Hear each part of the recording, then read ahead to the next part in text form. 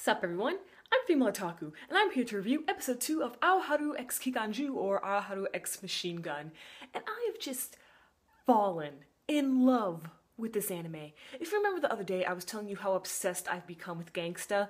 Well, Aoharu x Kikanjuu is a close second, I'd gotta say. Okay, the OP, I've listened to the OP on repeat, and earlier this week, I decided to go out and play laser tag because I was just so in the zone with Aoharu x Kikanjuu with their survival games. I'm like, you know, I have to do this. I have to be like them. I have to go. So I was like playing laser tag and I was just thinking of their strategic moves just like them.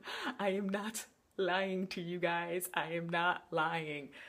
So yeah, I've become fully immersed into the world of Aoharu x Kikanjuu. But anyway, let's talk about this episode.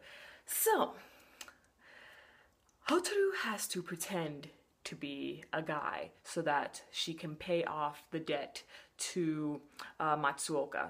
I forgot what I called him before. That's like his last name or something. But anyway, we'll stick with Matsuoka for right now. And we meet this new guy. His name is Yukki, and Yukki, best boy. Best boy of summer 2015. I thought it was gonna be Nick or Warwick, but nope, no, best boy goes to Yukki. In my opinion, Yukki, best boy, okay? I love him, oh my gosh. Okay, but anyway, Yukki, I love his voice, I love his look, and okay, he's an S&M manga artist. I didn't see that coming, okay? When they mentioned he was a manga artist, and, you know, he mentioned earlier that he's a pervert, I assumed that he was just, you know, just an erotic manga artist. But for it to be S&M, I was like, what? Wait, what? He's into that stuff? Oh, that's crazy. That's crazy. Yukki, best boy, summer 2015. Okay.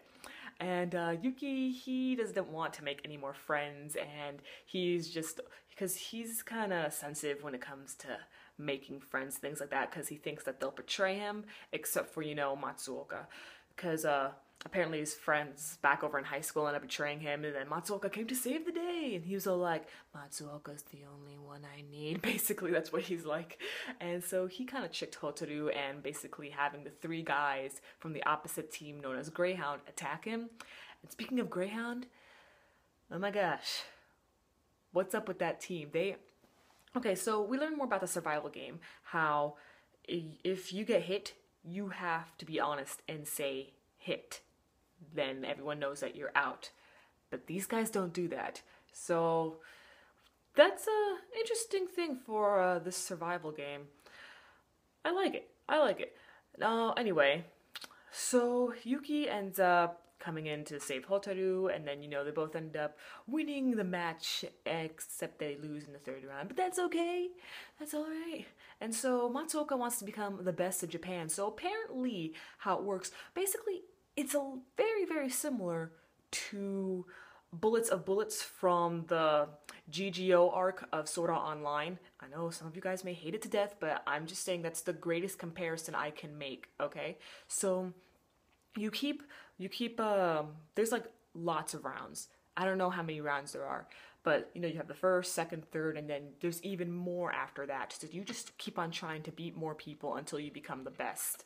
So I guess this is kind of somewhat of a national tournament, you could say. So I kind of like that. And yeah, okay. I love this anime. I loved it way more than I thought I would. And I'm gonna say it again, Yukki, best boy. Alright. I'm a Female Otaku. Sayonara.